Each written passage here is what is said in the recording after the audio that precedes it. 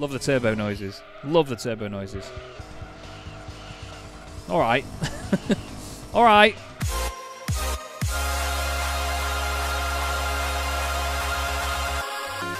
Hello everybody, welcome to another episode of Gran Turismo 2 here on Chaz Draycott Media. Last time we won this, and I'm in love with it. I went ragging it around Tahiti Road, eventually did a lap in less than a minute, I think it was a 59.3 or something, battered the competition, got 3 grand. Now we're back over 100 grand and we have this wonderful thing at our disposal. It's the second race car that we've won, or the third actually, that we've had in this sort of campaign as such. But we need to carry on moving forward and make more progress like I discussed last time.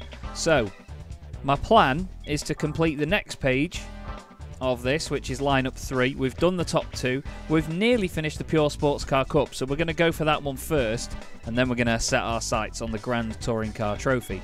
After this, you've got some very, very serious things. We've got the tuned NA Car Number 1 Cup.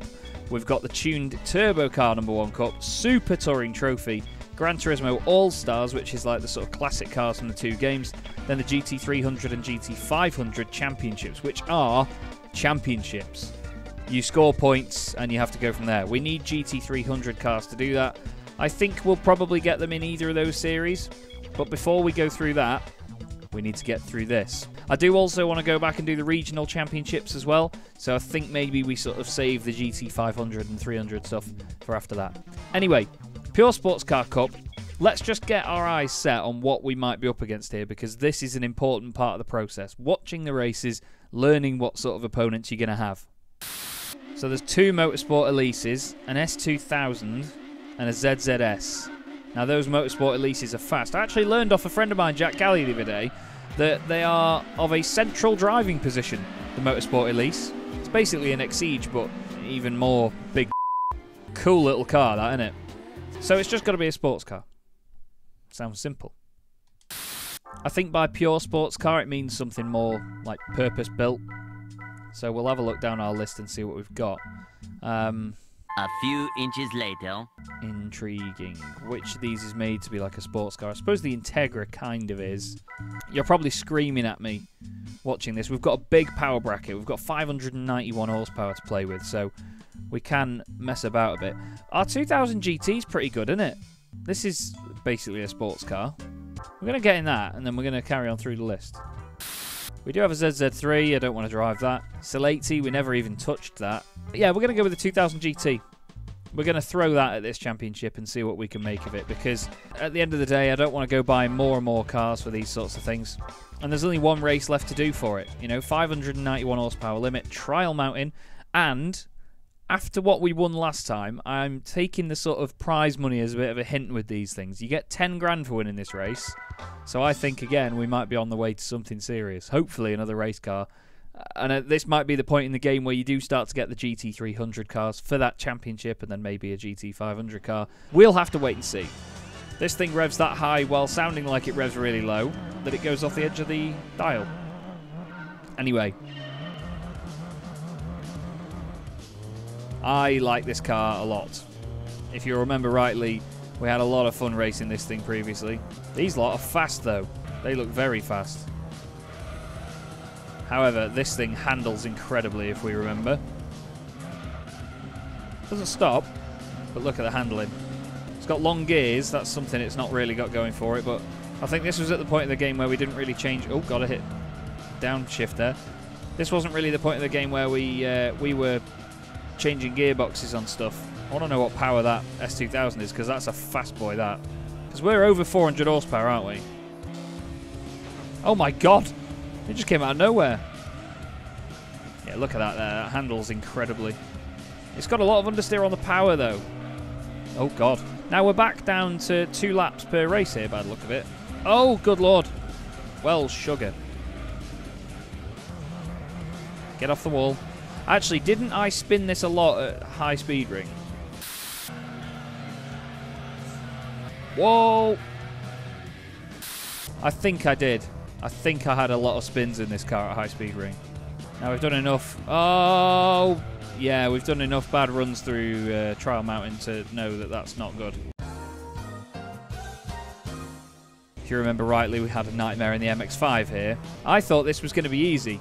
This car is telling me that it's not. Someone's off. Someone's just got going again, and I've paid too much attention to the map there. You alright, mate? Is that the S2000 that was leading the race?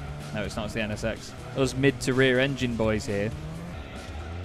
Good God, this car handles very strangely. It just loves to over-rotate.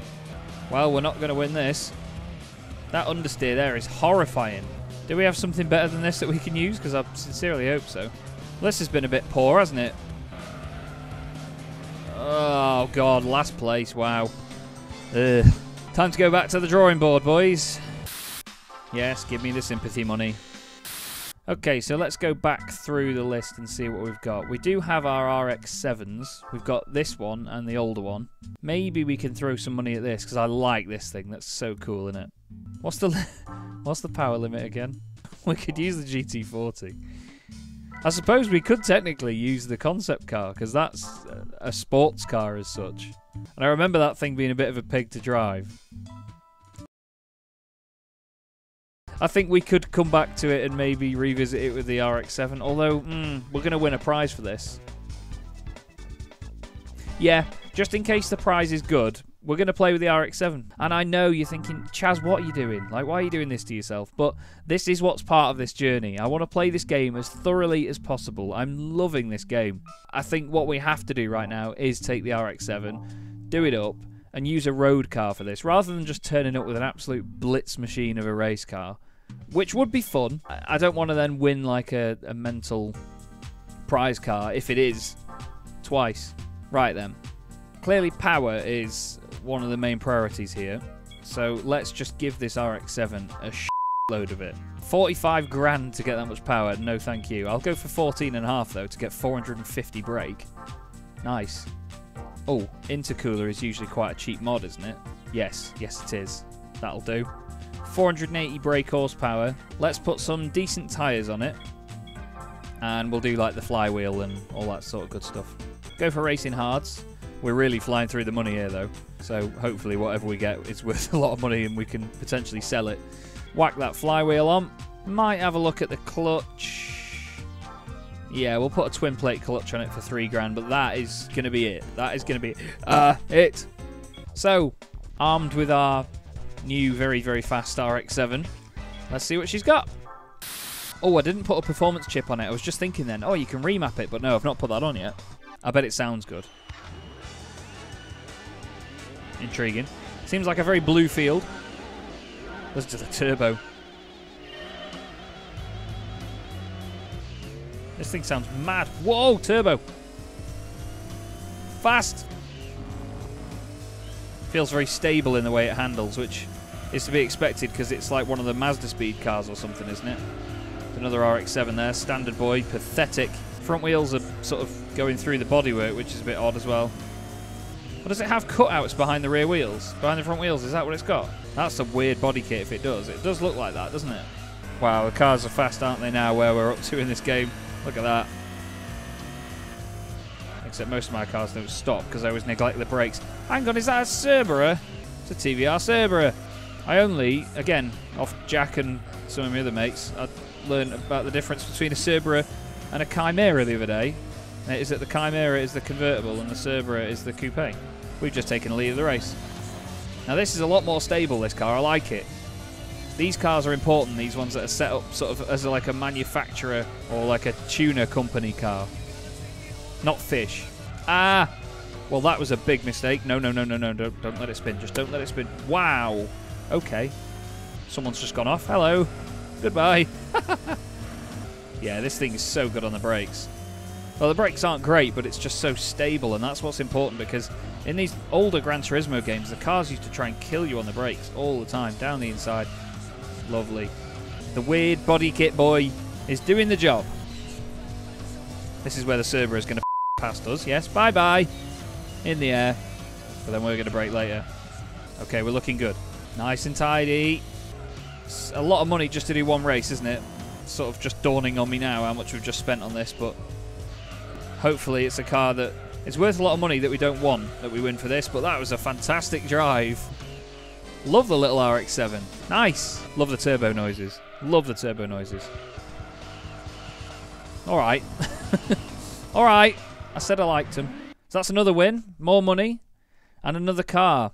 And it's big money too. 10 grand. Could do with doing that race a couple of times, really. But I don't want to keep winning all these prizes and then selling them on. So that's another championship complete, as you see. Another one on this page. We're going to go for the Grand Touring Car Trophy in just a minute, and we'll see what sort of stuff we need for that. But first, is it another race car? That's the first question. No, but that is cool as hell. Please be a nice colour. Oh, yes. 125 grand as well. Wow. I didn't know that car was even around when this game came out. I thought it was like 2003, 2004 when that car came out. Is that one of the specials from TVR? I think it is in this game, isn't it? Now, you're going to hate me, but we're not going to use that. Because it doesn't sort of stand out in any... Oh, British car. It's a British car with a lot of power. Good thing I thought of that because I was about to sell it. Let's have a look at what other fast British cars do we have. We've got the Elan. Got the Elan, of course we have. We don't have any other fast British cars, do we? Okay, so we're going to keep that because after we've done the Grand Touring Cup, we're going to do the regionals. And I don't think we did the British Championship, did we? No, we didn't. We didn't do the UK Nationals, so we need that. Although, what's the power bracket? It can do the last race, but not the others. Brilliant. I'm sort of half-heartedly holding on to that. I think once we've used it, we'll get rid of it. Anyway, we need to go back to that screen because Chaz is an idiot. And we're going to look at what cars we're up against in the Grand Touring Car Cup. Because it's not touring cars like you and I know them, like Super Tourers. I think you can race them later in this game, though. But look at the power brackets here. So 591 horsepower. Let's look at the Red Rock Valley race because that's 394 horsepower. So that's the sort of starting point for us in terms of what we're going to get. We'll try and get a car sorted and then do maybe the first race in this episode. And then we'll have to try and finish the championship in the following episode. Okay, so Grand Tourers. Camaros, 3000 GTs, Skylines, Corvettes, Supras. Coupes, basically. Now, we have some of those. We won a Mines Skyline, didn't we? Pretty sure we won a Mines Skyline that we never touched. There it is. The Mines are at 32.5. Get your words out. See, that's over any of the power brackets that we've got, actually, so we can't use that at all. Oh, God. But you just need a Skyline or something. Like this. Wasn't this the 400R? Didn't we put it over 400 horsepower? Yeah, 420. But I'm pretty sure we can bring that down, can't we? Because it had less than 394 when it was new. Let's take this and see whether we can do it. Because you can detune these cars by going to this. If you do the machine test, just do whatever.